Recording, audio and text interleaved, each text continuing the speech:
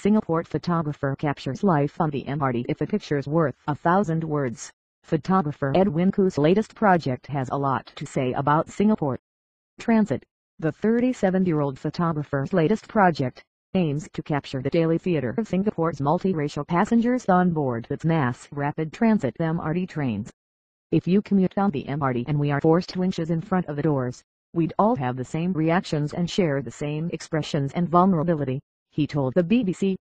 The MRT is special to me perhaps because I grew up beside a train station.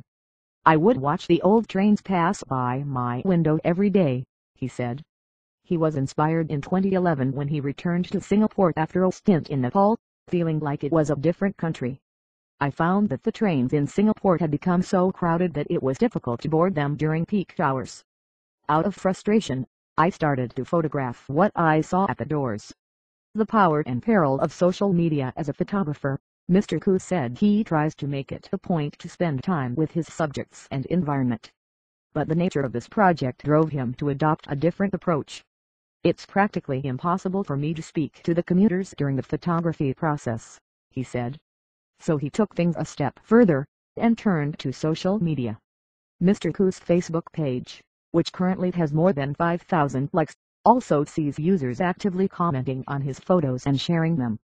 He has managed to identify 15 people so far, from his photographs. With social media, I realized that it's actually feasible to connect with the commuters I photographed, he said.